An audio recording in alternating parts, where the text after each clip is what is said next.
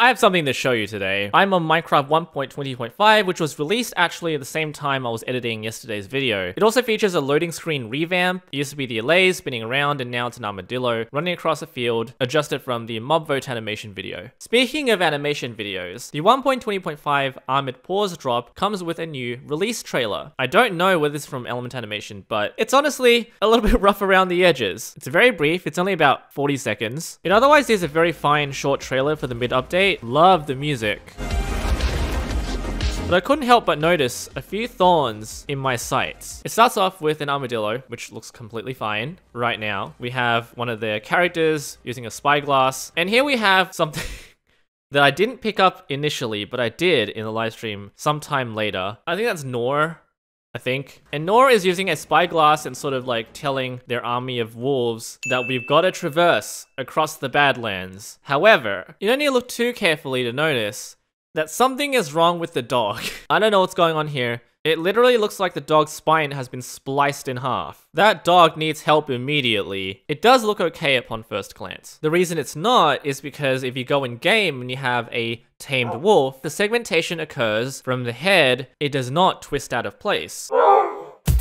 The armadillo is missing a body. You kind of see that it's just a shell and the legs are not attached to anything in the middle. You can see through it. That's the terrain behind it. It's missing a body. I think what's occurred is that this entire section here is missing. If you delete this, which is the main body, this is the rolled up shell. This is the shell. That's the face. Here are the extremities. So without that element in place, you can see the entire body disappears, and all you have left is the armadillo shell. So you can see right through it. You can see the grass, you can see the sky. The legs are attached to nothing. So I think that's what has happened. If you restore that, the body comes back. Bit of an oversight.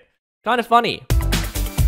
Just prior to that scene, the trailer shows the wolves leaping over a cliff which appears to be 5 blocks wide. So I want to go back here. This huge chasm here, which I've counted to be about 5 blocks. So you can interpret it from the glow berries here. Now we know from the behaviors in game that wolves are incapable of doing this.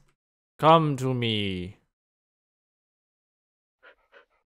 Come on. Ah! Purely for a cinematic experience, they've decided to do that. So, I've gone into the code and I've reprogrammed wolves and given them player-like behavior. So they'll be able to jump across this cliff that I've built here. So this is about 5 to 6 blocks. The intention here is to provide wolves with the ability to jump instead of teleporting, which is what they do right now. It took quite a few hours, but I think I was able to achieve that. So I'm going to test it out right now. I'm going to tame this wolf right here.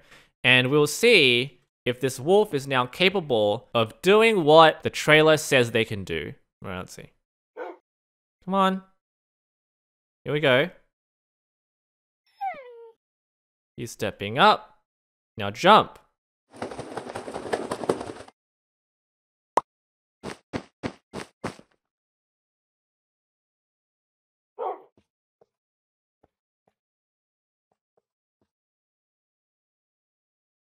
What the?